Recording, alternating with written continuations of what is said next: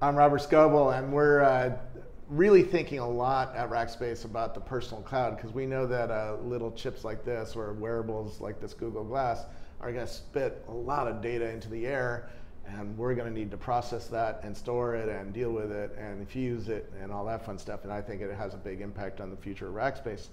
But we have the future of wireless here with the CEO of Broadcom. And for those who don't know, Broadcom makes a lot of little chips inside your cell phones that do all sorts of fun things. They showed me one of the first Wi-Fi radios that now is a little tiny piece of this device that we're going to talk about right now.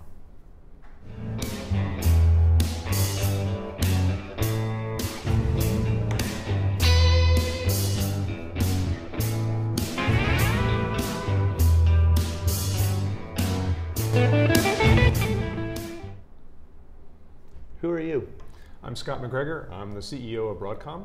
And you know, when I was a kid, I always loved gadgets. And one of the fun things now is that the wireless technology that companies like Broadcom are making are enabling probably the coolest gadgets that we could possibly imagine. And there's going to be an explosion over the next 5 years. And we're excited to talk about today about how we're going to enable that to happen. So since Broadcom's not a consumer brand like a Nike or an Apple, a lot of people don't know how important Broadcom is and what you guys do. Broadcom is not a consumer company. We sell business to business. Everybody who makes devices in any quantity knows who we are. But just to give you an idea, Broadcom is the company that enables the chips that provide wireless information for cell phones. We're in most of the smartphones out there in terms of Bluetooth and Wi-Fi. If you get data in your home, Broadcom's #1 for the last mile technologies of fiber and DSL and cable and satellite. And we also provide the internet backbone. So 99.98% of all internet traffic on the planet goes through Broadcom chips. And you also do the Raspberry Pi? We have a chip that's in the Raspberry Pi. It's the video processor and the CPU, and we've used that to get technology into the hands of experimenters. Yeah. And that's, I think, a real interesting trend going forward. Well, and that's where we're going. There's this whole maker movement that I'm seeing just evolve really quickly because of crowdfunding. We just had the CEO of Indiegogo here, and people are building all sorts of new hardware devices with chips inside, processors, a little bit of memory, some sensors. And coming out with some really revolutionary devices. Plus the big companies like Google is trying to think about how are we going to do a new kind of consumer electronics device, which we'll see if it's successful or not. I think it will be, because I love this thing, but it still is a couple years before it really gets to where it does a lot, you know. There's an interesting phenomenon because cell phones are made in such high quantity. Okay, there's what, 1.6 billion cell phones made this year. Yeah. Okay, because that quantity is so high, it's justified the R&D to take a lot of technologies to miniaturize them and make them really low cost. So because of that cell phone revolution, we can now take those same technologies and provide them now for things like Google Glass. You couldn't afford to do a custom chip, and it wouldn't make sense to spend, you know, we spent $1 billion on wireless R&D last year. That wouldn't make sense for a small device. But now, because the cell phone market enabled that, we can now make it available to a lot of people creating these new kinds of wearables and Internet of Things devices. And we should talk about the trends. When I was in high school, this cost $1 million and took an entire room. Right. It was the Cray supercomputer and a power plant to run it. And a power plant to run it. You know, battery life is still not good on this, but it's running on a little tiny battery for almost all day. But this gives me a little taste of where things are going, because this is still big compared to our job as a device maker is to solve a couple things. One is form factor, make it really small. Yeah. Okay. Another is make it cheap. Okay, because you know you wouldn't want it to cost $1 million. Yeah. Okay. Another is make it super low power. And it turns out all of those things are related, because if you make it small, that correlates with cheap, it correlates with low power. So we're driving that down. And you know, for example, this is a device, and what we've done is it's mostly coin battery, okay, but it's a coin battery and Bluetooth and a little bit of extra technology in there. And what we've done is design this device to be something that you could embed in maybe a button for clothing, and to be a smart button. You could put some LEDs, you could put some sensors in there, and it runs on that coin battery for a year. Yeah. Okay, so it's getting down to low enough power. A startup is already building stuff. I have a Bluetooth emitter in here that's spraying my identifier into the air. It's just a number. Absolutely. Spraying it into the air. And as I get closer to one of these things, it could sense that, right? Absolutely. I think car keys, yeah, I have a car key that has a radio thing in it too. Well, this is the Bluetooth radio. I spoke at the Bluetooth forum, so I got a little advanced look at some of this world. But we're able to, this has a radio in it. Correct, right? Correct. And it has a processor in it. It does. And it's so it's an intelligent device that can speak to the internet. And it's running for a year on a coin battery that costs less than $5. Yeah, so the goal is to really enable people to build all kinds of new devices. So you got to make the electronics cheap. If you want to make a gadget that sells for 50 or $100 or 25 bucks, you got to make the electronics cost, a single digit to be able to enable those kind of devices. Interesting. So we have a processor, a Bluetooth radio. Now you could put a little Wi-Fi radio. So today, in there? today we made some announcements. We announced that we're working with Wi-Fi. There's something called Wicked, which is wireless internet connectivity for embedded devices, and something called Wi-Fi Direct.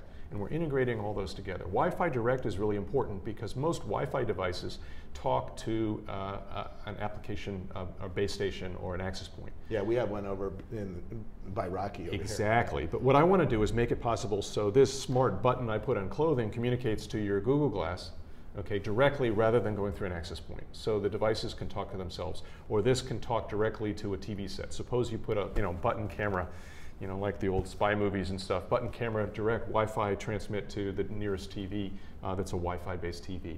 So those kind of things, we want to enable that. And again, small form factor, low power, low cost. Have we decided on a term, an industry term for what this, because I've heard it called Internet of Things. I call it contextual computing because I think it includes this, but contextual computing includes big data and social data and location data, which doesn't necessarily have anything to do with the things. Well, I think since we have fragmentation of devices and categories, we should have fragmentation of what we call them too. So we'll have internet, I've heard Internet of Everything, Internet of Things, wearables, embedded consumer devices, personal cloud, context devices. I think this is something where, 5 years from now, it'll stabilize and we'll figure out what we call these. But I think the next 5 years are just going to be an explosion of people exploring what kind of devices they can build and what would you actually do with them. Today, most people just carry one device. They carry a cell phone, an iPhone, or something like this Moto X. Yeah. And that has 7 sensors. It has a processor. It has a big battery. It has a big radio to talk to the cell tower and to the Wi-Fi compared to router years ago, that would have cost more than $1 million and would have taken 2 power plants, right? No, it's true. What you guys have done to enable this kind of stuff is really remarkable. But where I'm going is right now we have one of these on us. Correct. I think by 2015 we're going to have maybe 100 sensors on us. We're going to have sensors for glucose and heart. I have a Basis watch, right? And we're going to get an Apple Watch soon, and we have the Nike Feel Band, and we have Fitbit and Jawbone Up, and on and on and on. We're going to have lots of devices on us that we just wear on our wrist, or like you're saying, put into our clothes. Scotty Vest is already thinking of this. So think of the cell phone as morphing into the personal gateway, on your body, and all these other devices. You will be accessorizing your personal phone, with sensors, with other things, with both input and output devices. So there's both sensing and there's also display. There's a lot of people doing artwork, and there's no reason your clothing shouldn't change color if you wanted to, or do other things. I mean, you can really get interesting with all the devices you have. It should also continue to integrate a lot of the things you carry with you. A lot of people don't wear a watch anymore if they have a cell phone. They just look at their cell phone to see what time it is. It's sort of quaint that people still carry around pieces of metal carefully shaped to open locks. Yep. And I see you have several of those. And the anthropologists 1,000 years ago, looking back at us today, they'd say, why do they carry all these separate things around? Yeah.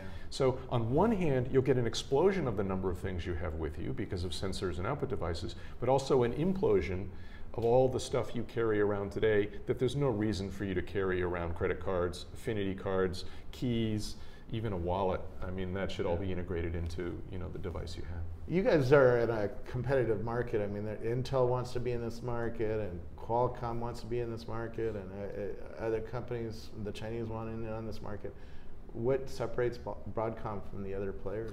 Broadcom has a couple things going for it. One is we have a breadth of IP that none of the other companies have. So we have more of the different kinds of things. So we have NFC and Bluetooth and Wi-Fi and all kinds of video technology, processor technology, and it gives us this sort of Lego kit, if you will, to put all this stuff together. A lot of our competitors are more narrowly focused on things. Yeah. We also have a tremendous scale. We make about 2 billion of these wireless connectivity devices a year.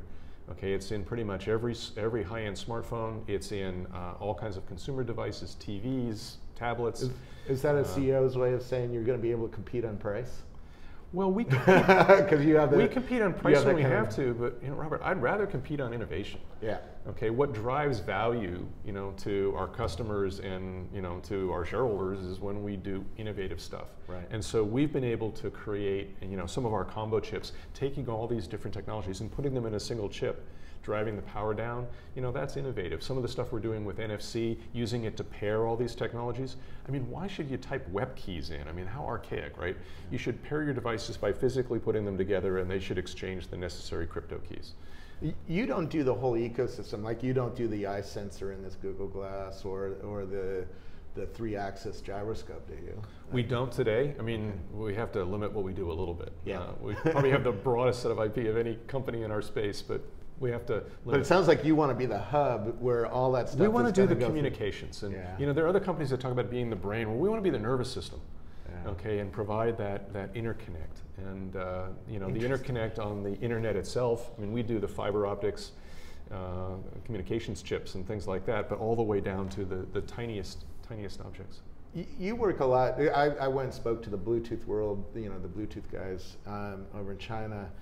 And you probably work with the Wi-Fi guys and the Bluetooth, and you're always looking for the next protocol that is going to be this nervous system.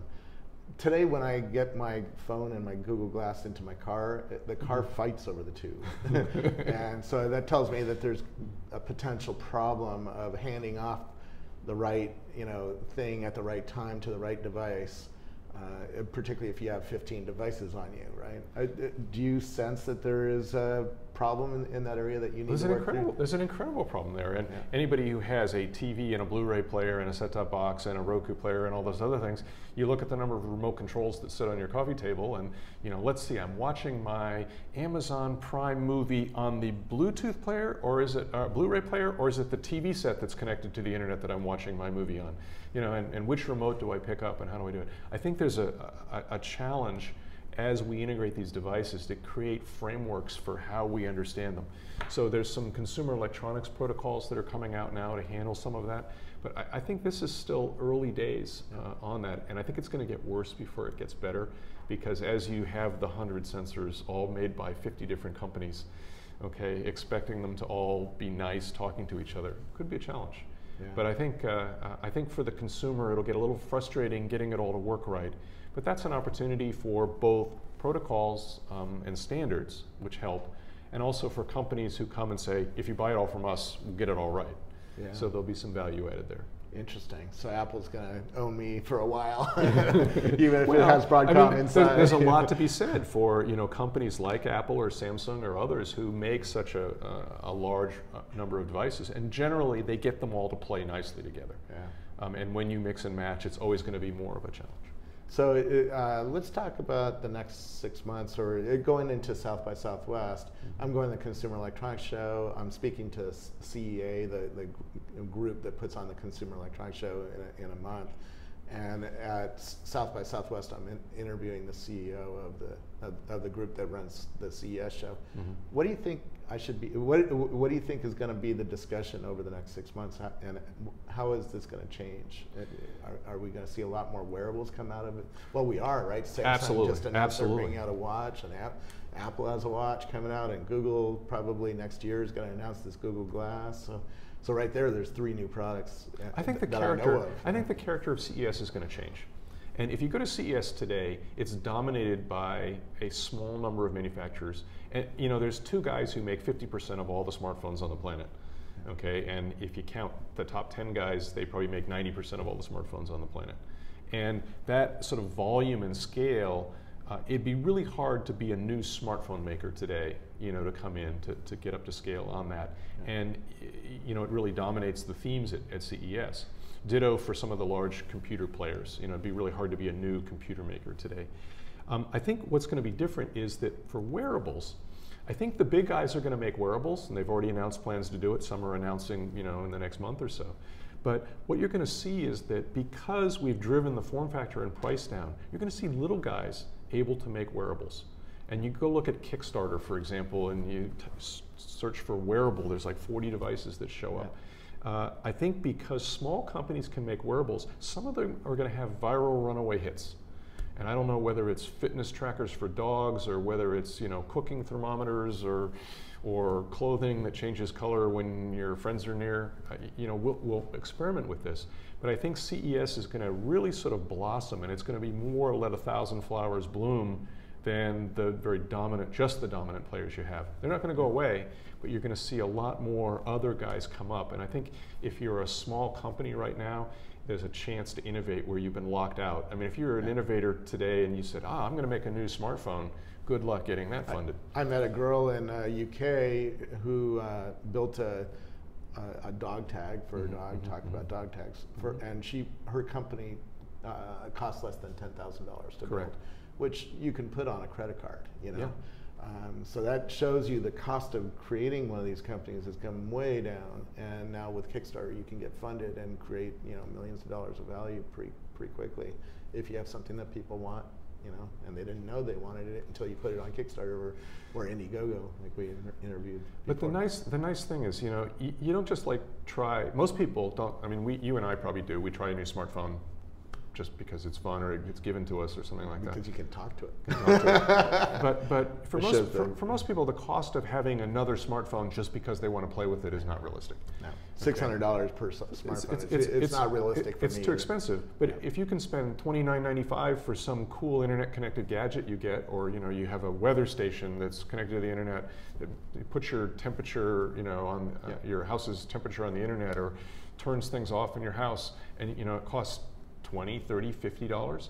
These are things people are just going to impulse try. Yeah. And some of them are going to be left beside. You won't use it for more than a couple weeks, and oh well, you're out $30.